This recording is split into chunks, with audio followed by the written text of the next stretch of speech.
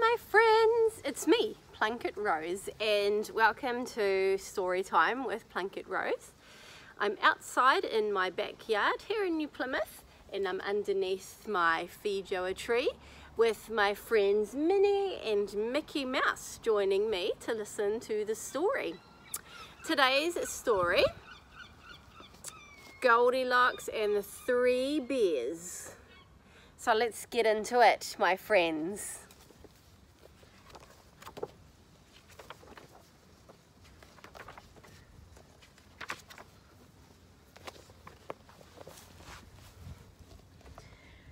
Once there were 3 bears who lived together in a cozy little cottage. Each morning they made yummy, scrummy porridge for breakfast. It was the best meal of the day. But one morning, Baby Bear said, "Ouch, this porridge is hot, hot, hot. Let's take a walk before breakfast and give it time to cool," said Mummy Bear. And so they did. No sooner had the bears left than someone peeked in through the window. Someone with bright golden hair. Her name was Goldilocks, and she was a very cheeky little girl. Goldilocks tap, tap, tapped on the door. "Hello," she called. "Hello." When no answer came, she pushed the door open and crept inside to explore. What a delicious smell! Goldilocks tipped into the kitchen and saw 3 bowls of yummy, scrummy porridge on the table. She slurped Daddy Bear's porridge, but it was too lumpy. She sipped Mummy Bear's porridge, but it was too sweet. Then she tasted Baby Bear's porridge, and it was just right, so she ate it all up. Here we go. She loves Baby Bear's porridge. And what colour is Baby Bear's bowl? It's green.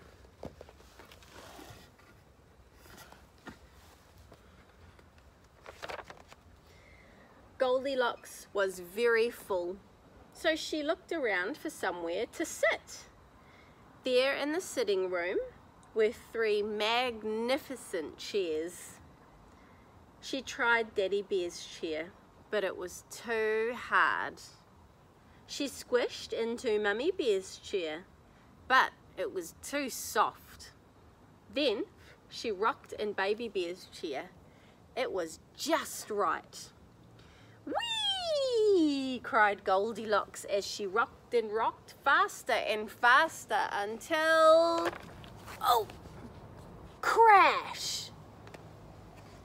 Went the chair, and it broke into 100 pieces. "Oopsie!" giggled Goldilocks. She was having so much fun. I wonder what's upstairs. Up in the bedroom were 3 wonderful beds.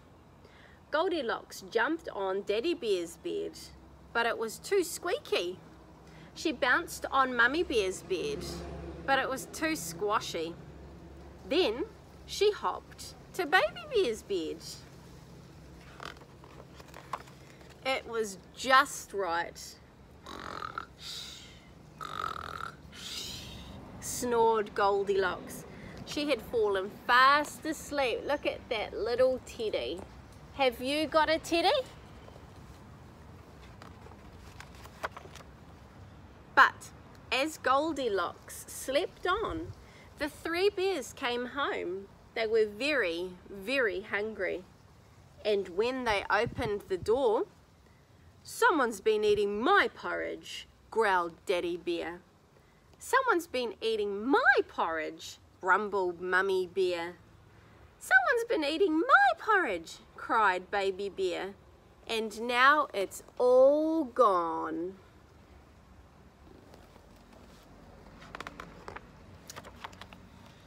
And before Mummy Bear could make some more porridge, they heard a loud roar from the sitting room.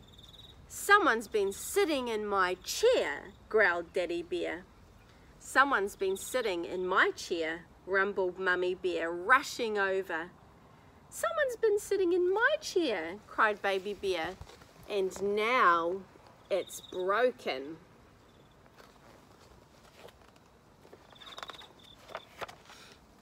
But before Daddy Bear could fix the chair, they all heard a noise coming from above. One after the other, the 3 bears crept up the stairs. "Someone's been sleeping in my bed," growled Daddy Bear.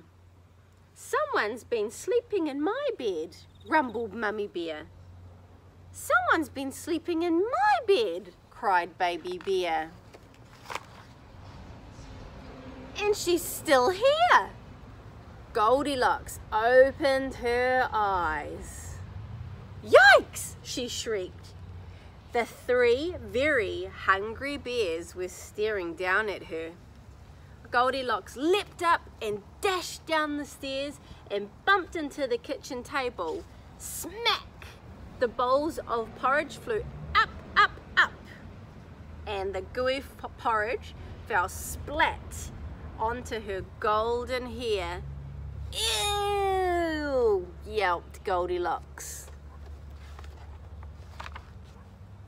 The last the 3 bears saw of Goldilocks was her dashing down the path, leaving a very sticky trail of porridge behind her.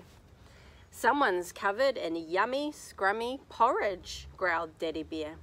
"Someone's covered in licky, sticky honey," tutted Mummy Bear.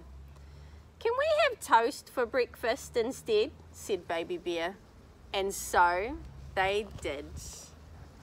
Bye-bye, Goldilocks. No more going into people's house without permission. Thank you again, my friends, for joining me here, Storytime with Plunket Rose. I hope you have a wonderful day and do lots of playing and do lots of relaxing as well. Let me know what your favourite book is and I'll see if I've got it in my library, and if I don't, we'll get it up on the tablet, on my little computer tablet, and we'll read it from there instead. Thank you for joining me, my friends. Have a lovely day. Bye.